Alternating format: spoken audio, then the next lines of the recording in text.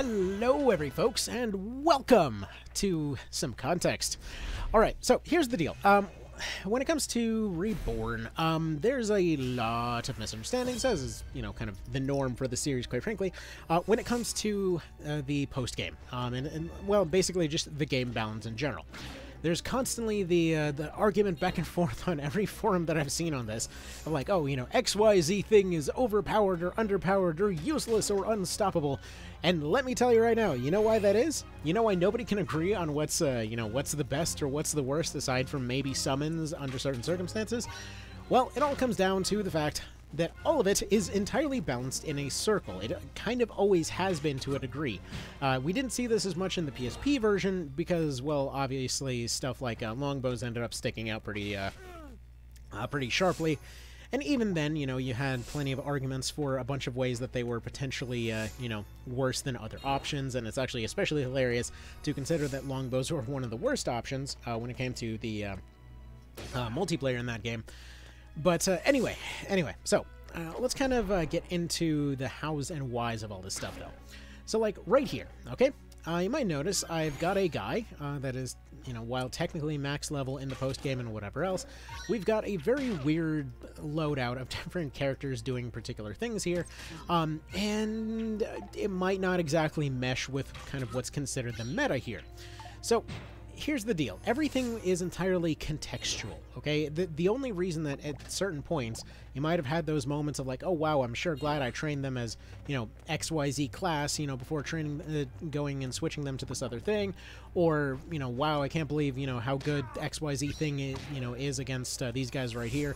I'm sure glad I switched over to this one weapon. 9 times out of 10, it's just going to come down to the fact that you had some particular advantage against those particular units.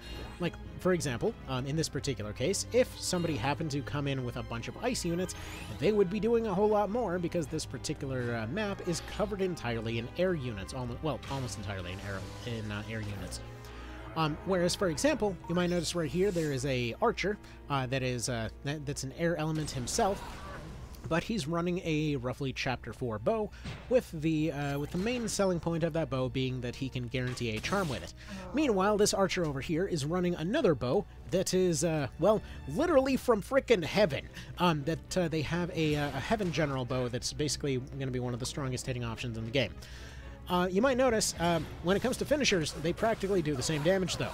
So, does that mean all of it is meaningless, or what exactly is going on there? Well, again, everything is entirely circumstantial. That's the thing. There is no one direct answer. There's never a situation where there's only one problem at play.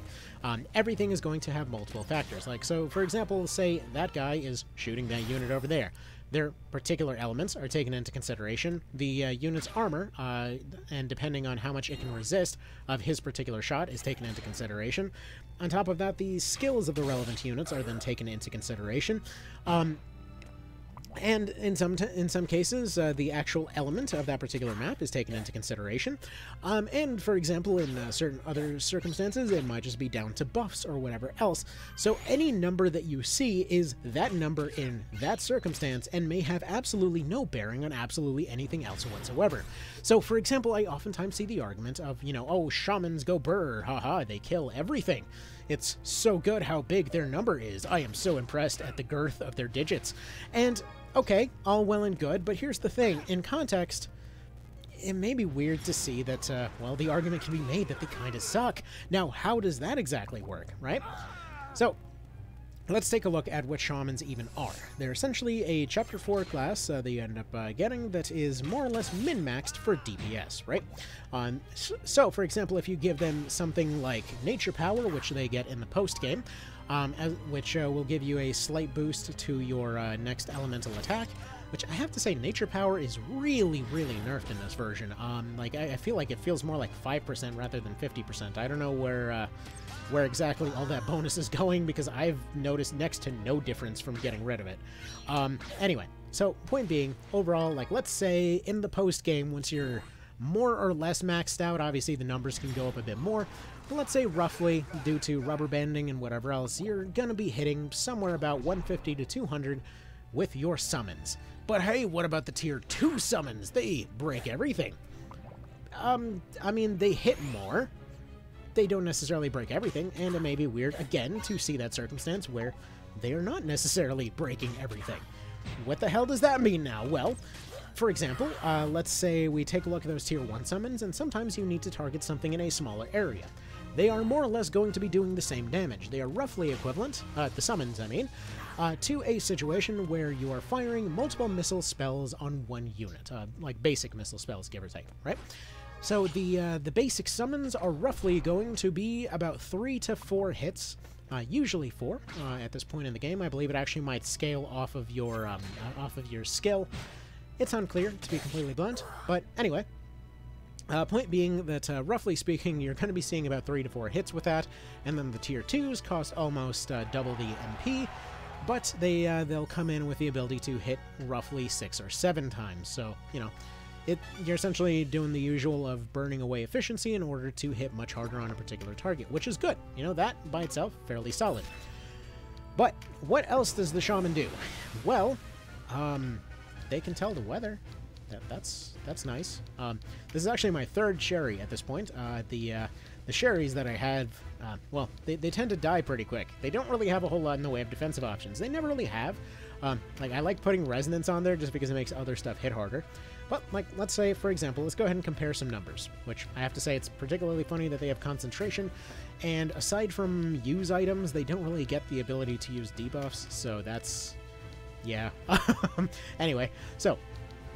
this would be a fairly standard loadout. You got Meditate to have the MPs, you got the spell books for your penetration, you got Engulf for that range, and then you got the Nature's Touch for the DPS. So, testing has been done pretty extensively on this, and realistically, for casters, whether you're going offensive or defensive, entirely just comes down to a couple factors. If you try to give them their matching wand, it does not matter this time around. So you just give them the thing that gives them a big int boost, but you always have the staff in your main hand. Good, you have the extra range. Then, if they're going for a nuker build, in most cases, they're going to be better off just having the Baldur Shield, just taking the extra intelligence. Otherwise, if you want to have them have the chance to parry, you give them the Kaldia, especially if they happen to, for example, have concentration and a decent mind score, then you can at least have a guaranteed 30% chance to go and charm something. So, you know, there's some... Now, I know 30% guaranteed might seem like a weird way to put it, but concentration actually many of your buffs will bottom out or cap out your minimum and maximum values in certain circumstances. So, like, for example, dodge. Like, say you had a 50% chance to dodge, it would boost that to 70%, but if you had a 0% chance to dodge, you would still get it up to 20%.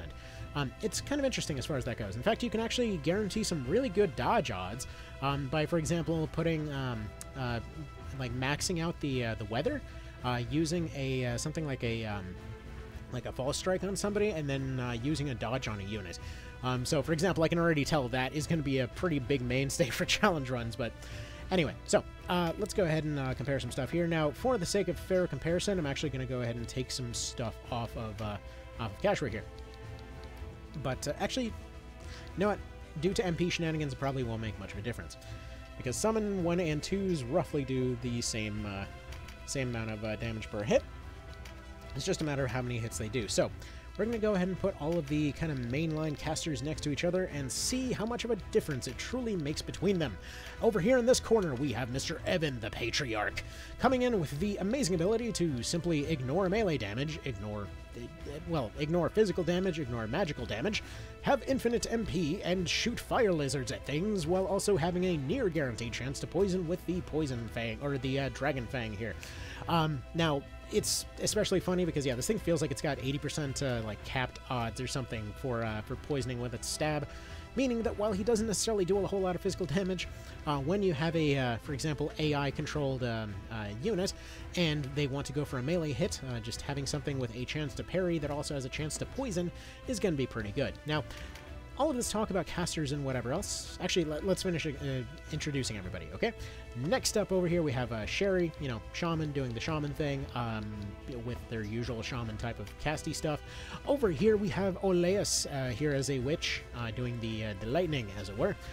All of this is going to come down, by the way, in a hilarious fashion due to the fact that no accurate test can actually be done, due to the fact that we probably will have, you know, one or more opposing or, you know, weak elements, but whatever else. Or over here, for example, we have the Valkyrie with her Wisp Light 2s here, but also having the ability to both regenerate MP and also not use MP while using Nature's Touch at the same time. So that's kind of neat. Also, for example, if you collect a bunch of crit cards and you happen to have gear that boosts your luck by 30%, she's actually... I've seen her on multiple occasions landing crits without crit cards. It turns out there's actually a breakpoint somewhere in there that allows you to crit without the ability to, well, without the use of a crit card. It's a little unclear exactly how that works, but anyway, we're just going to go ahead and throw that out there. Okay, so we have all of that on there. So we have her as a hopefully crit build, but she's also invisible because Stinky set. And then over here we have Kashua as the Dark Priest with the ability to absolutely unload on debuffs and on anybody nearby, where, for example, they're going to be doing roughly the same damage as everybody else, but if you happen to give them decent vitality equipment and also get them close, well, they can put stuff to sleep, they can put them to silence, they can curse them and poison them at the same time, but these things have a different meaning to how they did last time. So poison is 30% health gone per turn. Like, as long as it can land on 95% of everything in this game, right? Almost nothing has poison proof.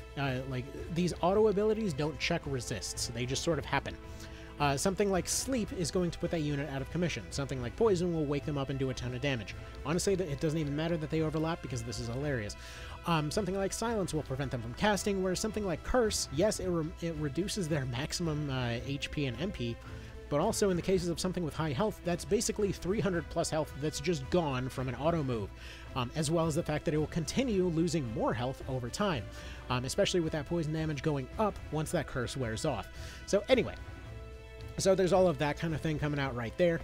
So they're solid in the front line. You got something like the Patriarch that's solid in the front line.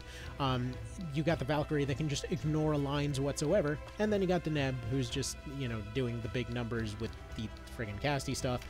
Do we have anything better for her? I feel like we picked up a Firestorm 4. Who the hell has Firestorm 4 at this point? I don't know. Whatever. We're going to just send them out as they are, okay? And then all of them are going to be comparing to a Lord that is completely not built for casting whatsoever. Now, I just want to do this weird experiment here just to contextualize that when somebody says something is completely broken and it's done big numbers and whatever else, the context is all that necessarily mattered there. All of these things are way tighter balanced than they were before. Again, it feels a lot like Knight of Lotus to me, where a lot of this damage and whatever else is very kind of rubber banded into place, that you will get better numbers eventually, but realistically speaking, in most cases, it will just come down to whether or not you had an advantage for that particular turn against that particular unit. So basically it comes down not to like, oh, I went and I built for this particular stat. It comes down more to, well, I went and I just happened to make the right decision at the right time. Now, in this case, we're just going to get a better idea of how far their numbers can potentially scale, because honestly, this fight's going to be absolutely nothing. This team, well, everybody on this team, at least everybody who survived so far, have been through so dang much at this point that it, honestly, any one of them could, reasonably speaking, not have a zero chance of just soloing this map by themselves. But, for example, let's compare the values of all these different things, right? So, among all of the units on this team, currently the one doing the least damage is going to be the generic archer with no training, who is currently still learning bows, who is going to be having the ability to guarantee a charm. Now, in most cases, they won't roll a meditate into an ease, so this basically means that with every time that Eagle Eye triggers, which is again going to be about 70-80% of the time, when they fire, they will control that other unit. So, functionally speaking, their damage is not their damage. Their damage is whatever the damage is of the unit they hit, meaning that that archer could essentially be seen as doing anything from just melee damage to summoner damage somewhere way off on the other end of the map. They don't need to do a lot of damage on the upfront there, because they're doing a lot of damage on the backfield. They're doing a lot of chaos. It's especially fun, again, to combine Engulf into all of this, because then you go and you fire and you hit a unit on the complete backside of their line there, right? Suddenly they're just going and they're attacking their own guys way off on the other end of the field. Healers are essentially getting redirected to the back line to go deal with that. You've got frontliners that potentially are getting completely wasted and attacking their own guys. You're essentially causing a delay, causing chaos, causing a waste of resources, doing all this stuff at the same time. So essentially, a lot of parts of this game do come down to overall like movement, economy, and whatever else. And when you have these cases where you can have somebody doing way more jobs than simply, you know, throwing out the big number, it's going to be a lot more useful for you. Like, honestly, most of the AI archers in this game, you may notice their stats are more or less boosted because all they can do is damage. If they ended up giving them all charm bows or something like that, which, by the way, please, when Ogre Reborn, do that. Please give them debuff bows so people realize how to use them. I mean, I do agree on the fact that there was a misstep on the way that archers were handled, but not in terms of how they were balanced, in terms of how they were presented in the story. That is to say, presented in all these fights, because they need to be doing more than just damage, because it's not their strong point. They ended up boosting their dexterity so that they do more damage to your own guys.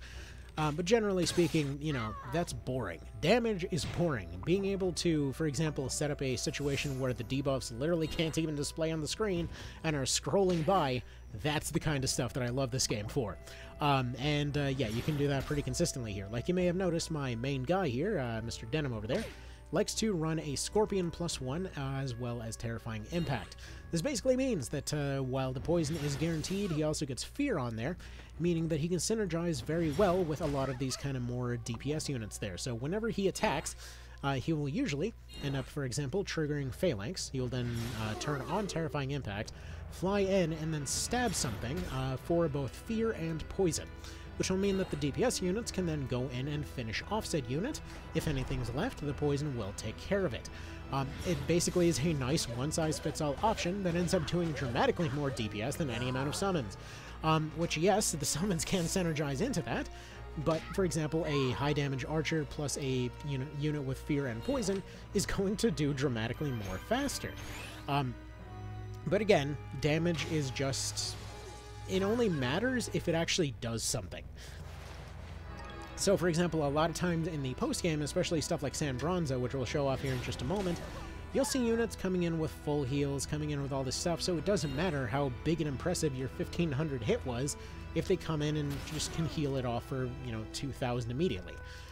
Basically, disabling units, turning them to your side, or being able to kill them outright is going to be more important than, you know, always having the bigger numbers. And as we see right here, the Valkyrie is essentially doing very similar numbers when it comes to a lot of these other units here. So while, for example, with a Magic Up and a Crit Plus, we saw something like Hashua throwing out 500s occasionally, by and large, she's usually doing about the 150 to 200 range, while the Valkyrie is doing about 100 to 150. This has been consistent pretty much through all of these post-game areas. It's seemingly where they were locked in. It's seemingly where they're meant to be. And so I kept noticing this pretty much repeatedly. Like, just seeing these situations where all of these casters, for all of the fluff back and forth over who's the best and whatever else, they all are doing similar numbers. It's just a matter of what they have available to them at any given time. And especially considering many of the complaints I saw towards other casters, a lot of those same folks ended up preferring the Shaman, complaining about RNG when that is the most RNG-heavy caster in the game. You see some funny discrepancies as far as all that stuff is concerned. Anyway, point being, I think that there's a better argument to be made for any one of these particular casters. Like, for example, right here, you might notice, again, similar damage coming out of Denim over here, but why the hell is that? Well, because he had a big elemental advantage there. Whereas, for example, somebody like Evan over here, I would assume picked up a card at some point that he was doing that much damage. We'll take a quick look right here and go ahead and compare, and no, he actually did not, so go figure. Actually, wait a minute. I wonder if that unit was an ice, not a water. I don't know. Point being, all these numbers are going to be very different in a lot of different circumstances. In the case of Denim here, he's been a fencer all the way from like level 3 all the way to 50. So as far as his overall numbers go, I've never put intelligence cards on, or I've never put intelligence charms on him or whatever else. He's just kind of built up as he's naturally built up. But anyway. Okay, so let's see what she ends up doing. There we go, just a bunch of 240s. Again, pretty much exactly the same as the Patriarch, as you kind of expect at this point. Like, overall, a lot of this stuff is the same general, like, overall ranges. It's again, nothing to really argue about in terms of their DPS. The argument really should be made more towards what other options they have available. So as far as I'm concerned, the Patriarch is probably going to be the best one there, but we're going to be doing a tier list of all this stuff in just a little bit here, I think. We're just going to let them finish off this Mr. Pumpkinhead over here, and then we'll go ahead and move on from there. As we see, we got the same summons. Again, tier 1s and 2s, basically the same damage. The reason that I have to keep repeating this every time, by the way, is it tends to get forgotten between times that it's said. I'm sorry to be annoying on that one.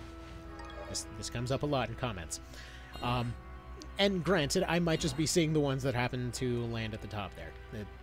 That's entirely possible. Anyway, so let's go ahead and show what San Bronzo looks like. Because like Palace of the Dead, this is basically your endgame grind spot.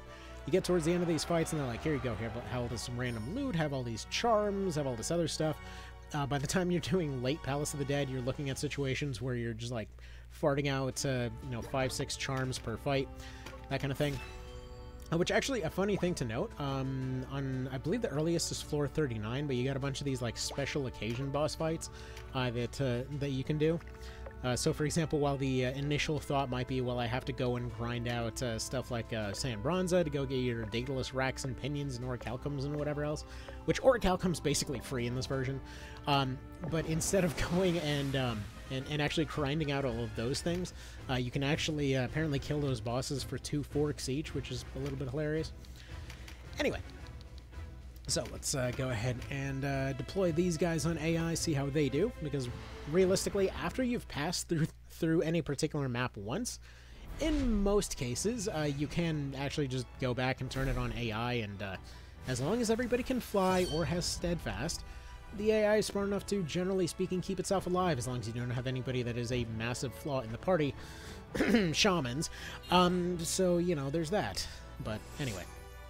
But again, that's personal experience. Like, there's certain circumstances where if somebody stacks enough intelligence, and they can get to that kind of critical mass point, they can potentially get to that point where they can... Oh, sorry, man. Winter stuff is a bit annoying this year.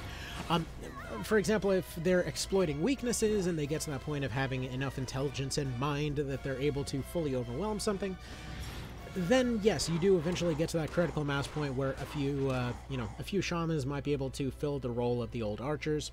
But, same thing as before, you could literally say the same about any other caster that happens to have Engulf and Meditate on them at the same time, because they all basically do the same damage. It takes a lot of points to make any kind of difference. So there's that. Now then, another weird argument, by the way, just to throw this out there. In terms of endgame archers, like, what exactly is their role if technically the same kind of damage can be seen from casters? Now, I partially already covered this with, like, a guaranteed charm coming out on, like, Cupid bows, and a lot of the endgame bows having a lot of scaling to the point that if you have any way to, get them past defense, or you get their stats high enough that they just get past defense, they're going to do pretty much the same damage that they did in PSP in a lot of cases. Basically, it just kind of comes down to availability.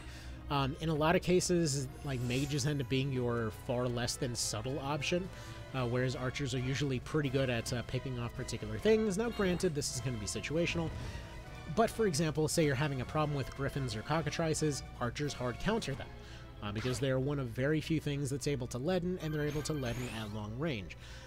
Say, for example, you have, like, I used the example earlier of the backline charm. If you have something like a flaming blast, and for example you build for a tanky archer,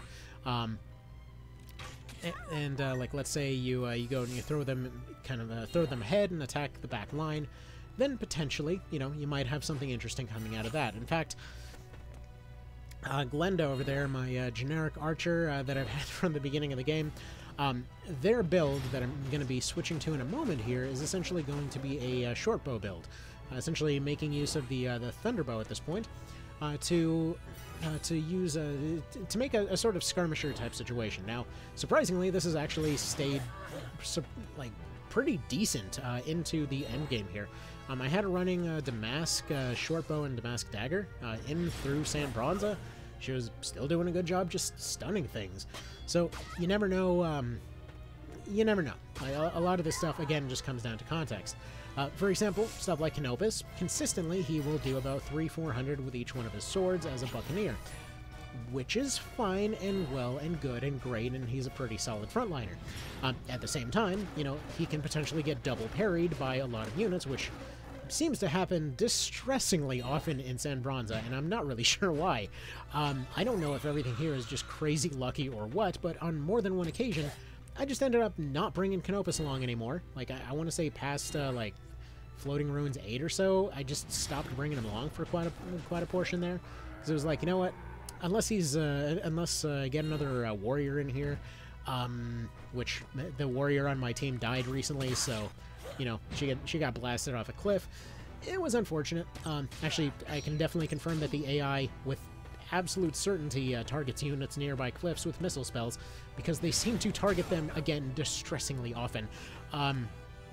But yeah, they died, so didn't have a vigorous user anymore, which suddenly meant that he did not have his guarantee, which suddenly meant that, yeah, he could get double parried with relatively little effort, and it was honestly just, again, a bit worrying how often that happened. I don't really know why. Alright, so, yeah, ultimately we can just kind of come down to the fact that, yes, archers are, you know, are good and situational. Mages are pretty much all going to be the same, doing the same kind of damage, so realistically, please attempt to consider something other than shamans, because they are the squishiest of the bunch, and the tiny bit of extra damage they do is simply not worth it. In fact, it's been, okay, weirdly fun build here. I made this weird Deneb build as a bit of a meme, because, you know, haha, kinky witch and all of that kind of thing, but, like, she's actually been really good, is the thing. And it's not even a stats thing, it's not even a magic time thing. Honestly, Spellcraft has been a bit of a bummer. I don't feel like Spellcraft has been doing nearly as much as it used to, but, like, when it comes to Deneb there, the whole, like, frontline witch with a whip thing, she's pretty squishy, so she gets targeted a lot. So she ends up getting a lot of counters with a whip, so she ends up getting quite a few attacks off. Armageddon does an absolute shitload of damage while being non-elemental. I mean, all things considered, a lot of heavy two-hander finishers are going to be running the 500-600 range at this point. Whereas, for example, she can do that consistently against even bosses for some reason. So yeah, Armageddon is just very consistently high damage there. And also just, like, I don't know, just generally speaking, her countering stuff has been surprisingly solid damage overall. Big number, go swoosh. Did he actually pick up a crit card, or was that a natural crit? Because I'm trying to show off at least one natural crit here. Yeah, so that was a natural crit. Actually, can we confirm that it says natural crit? Did it actually... Or was that just... I don't know. It might have just been a these guys suck crit. I don't know. It was a hell of a lot of damage, way more than he usually does, so I'm going to assume it was a natural crit. Anyway, you can get natural crits, they're just exceedingly rare, is the thing. Okay, so this has gone into a bit of a ramble here. Realistically, again, the main point I just wanted to make is that everything can matter differently contextually. Like, for example, for a lot of San Bronza, I even had Denim running around with no skill on his spears. He still hit 100% of the time. Terrifying Impact plus Poison ends up doing, like, the same damage as summons do anyway, and more in a lot of cases.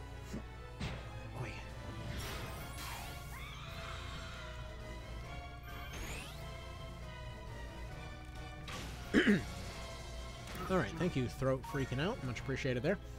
Anyway, so for example, even something as basic as Poison, which I'm talking about weapon poison, not specifically caster poison.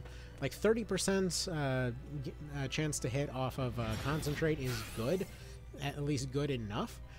For a lot of cases, like I had an Enchantress that I've been using for, well, pretty much all of the post-game now, who was able to do comparable damage just using Concentrate and Poison Cloud, you know, compared to all of these fancy casters and whatever else. But there's really no reason not to do all of them at once. Basically, initially go, you know, Poison and Fear. Everything, just spread debuffs like an absolute crazy person. You know, Poison, Fear, Stun, most things are able to be affected by most of these. Breach if you got it. Realistically, attack values on weapons matter a lot less than debuffs this time around. I wasn't exactly sure about saying that before, you know, because a lot of folks come here for advice on different things. But yes, I can safely say that in most cases, unless you've got somebody, you know, that's having a hard time versus armor specifically, in most cases, any secondary effects on weapons are going to matter a decent bit more than any amount of attack value on the thing. Like again, the Scorpion is a friggin' Chapter 2 weapon, or maybe even it might be early Chapter 3. I forget at this point. But still, it's a back in the story weapon. We are at the very end of post game, and that thing is still able to threaten stuff in Coda 4. For reference, stuff in Coda 4, like, you are capped out at level 50, but you can keep gaining stats through charms and cards and whatever else. Stuff in Coda 4 starts off at level 71. You are very quickly... Oh, and by the way, that's actually the least important part. Let me show you what I mean. I'm just going to go ahead and save that real quick, because realistically I was coming here for something completely different. I'm just going to go ahead and withdraw here real quick, and we're going to go down to Coda 4 real quick, because all of this stuff was just set up for Coda 4. Just head down there just to show you what Coda 4 even looks like. So let's go ahead and go to the Warden Report. We're gonna read about the talk of the day, because I had to warp back and acquire more peoples. So let's go to the talk of the day, and they talk about the monument. There's a monument to the peace. I would like the pizza, so we go there. And then suddenly stories occur, and people are all like, haha. Do you remember how we had a past, and how there was an intro, and whatever else? And then you do the time warp, and you go back in time to do time shenanigans, and then you go back to the SNES art, which is pretty cool. Anyway, yep. And then we're going to leave it on AI just to show you how quickly they get their heinies whooped. As you do. As you do.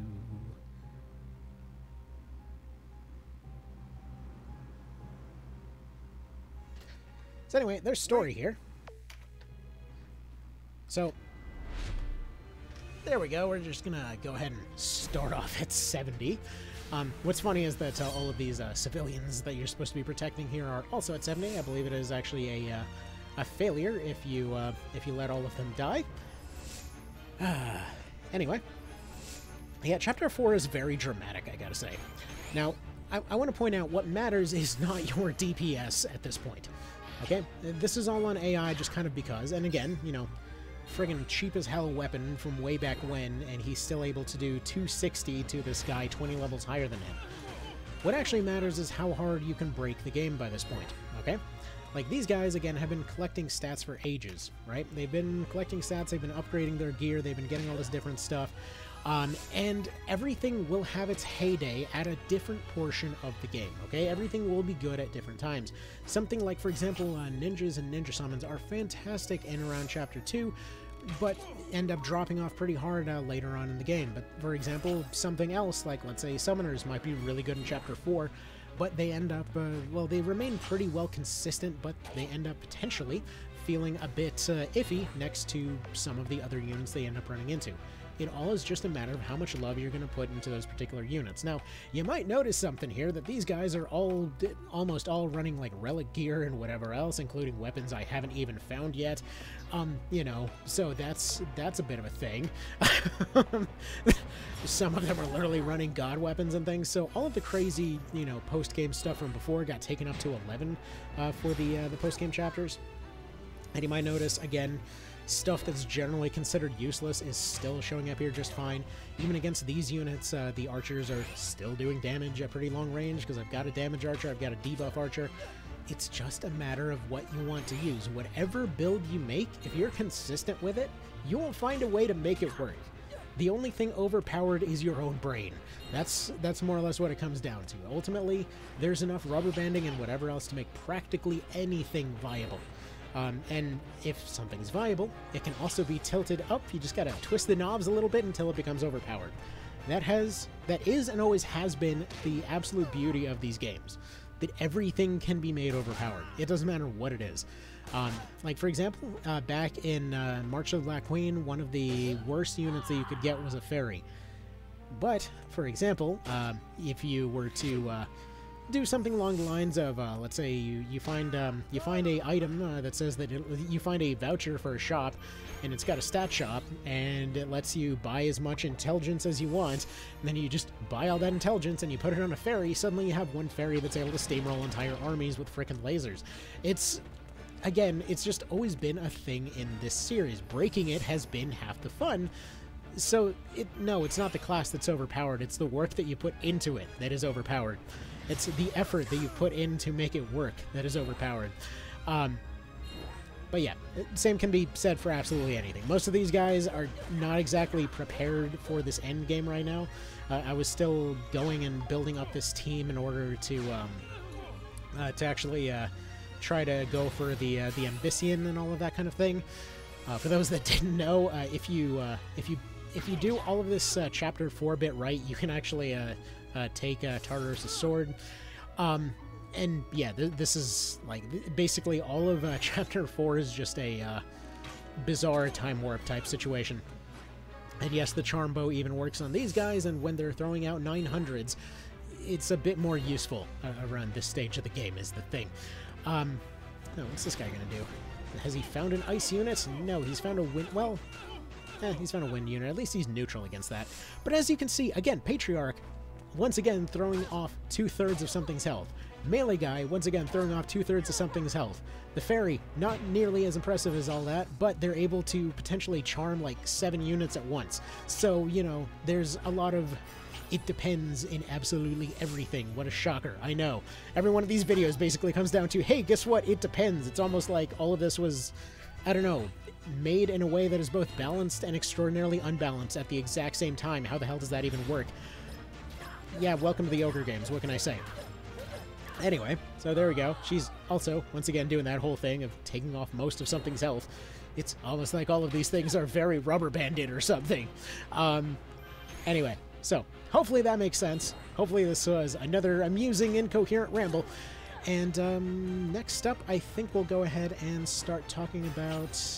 Oh, that's adorable! We charmed the guy and he decided to go give his Gatorade to the locals. Ah, we made him into a good guy. Isn't that nice? The serial killer became a non-murderer for a second because he gave a peaceful unit some Gatorade, but then he was given some Gatorade of his own. Anyway, whatever. So, point being, let's do more stuff in a moment. But, yeah, y'all have a good one. Take care. Bye.